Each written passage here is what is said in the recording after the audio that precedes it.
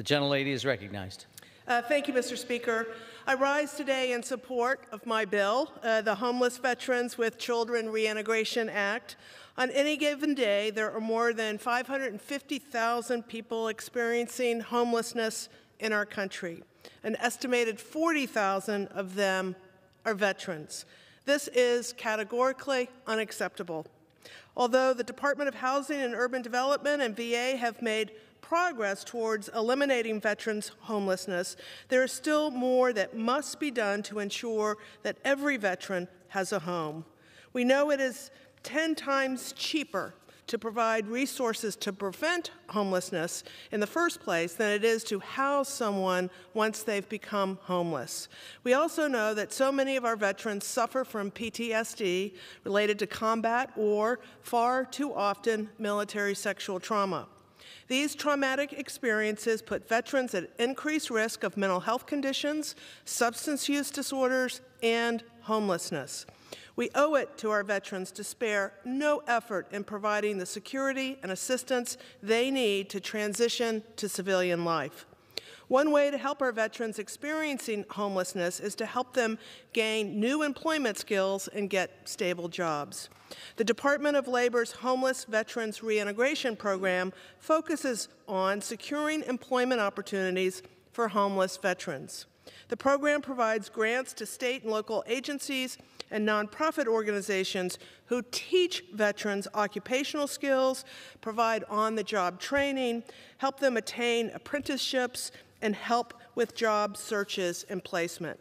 Grantees also collaborate with public and private partners at all levels, federal, state, and local, to provide supportive services and access to housing.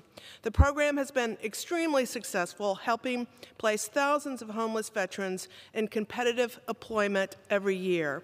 Over the last several years, the Department of Labor has identified certain homeless veteran populations that are in particular need of reintegration services, including female veterans and veterans with families. My bill would direct the Department of Labor to prioritize homeless veterans with dependent children participating in its reintegration program. This subpopulation of homeless veterans is particularly vulnerable, and it is so important to ensure they have access to the wraparound services necessary to support a parent with children. Research shows that families experiencing homelessness often have to contend with intimate partner violence, child separation, and other extremely challenging issues.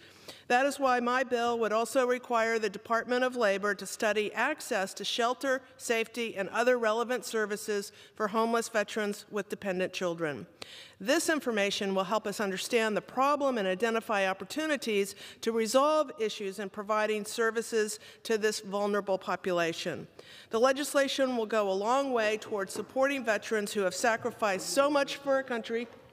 2 minutes. The gentlelady is recognized. Thank you, Mr. Speaker. This legislation will also go a long way towards supporting veterans who have sacrificed so much for our country and are now struggling to adjust to a civilian life and to support families. This bill has received broad bipartisan support in the past, and I ask that my colleagues, as my colleagues have on the committee, join me in getting it across the finish line. We owe our veterans nothing less. Thank you, Mr. Speaker, and I yield back.